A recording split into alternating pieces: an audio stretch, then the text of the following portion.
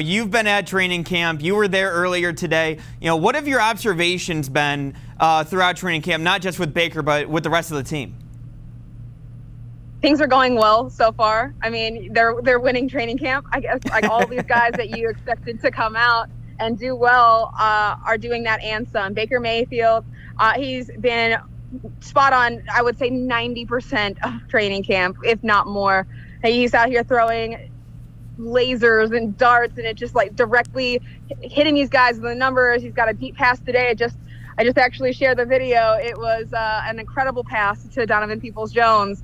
Just perfect drop down. And these are the things you like to see out of Baker Mayfield. Just, yeah, it's training camp, and yes, we're early into it, but getting that chemistry going and getting that connection, I think, is really, really important and really good to see out there. And then again, with Donovan Peoples-Jones, he has been the star of training camp. There is no question about that. He is everywhere. Where the ball is, he is. He finds it. It's like a magnet to him. He catches, he comes down with it almost every single time.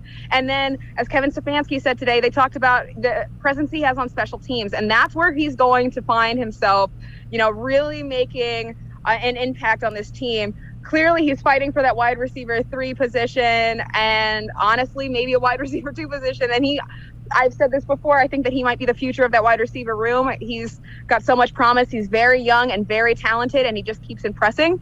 But he's out here, he's delivering on special teams. He's a kick returner. He's covering kicks. He's doing it all, and he's looking really, really good while doing it. And then you've got other guys like Mac Wilson, who talked today, and he's been very impressive, had an interception.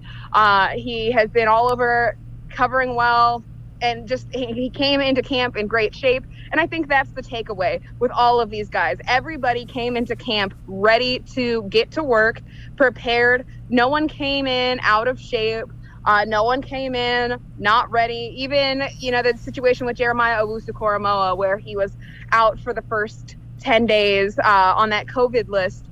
He wasn't just out and waiting to come back. He was doing virtual meetings. He was doing virtual practices. He was digging through that playbook and just learning everything he could so that when he came out on the field, he could be ready. And that's kind of the takeaway here at Browns training camp in 2021 is everybody is ready to get to work and show that this is the year that they take it to the next step.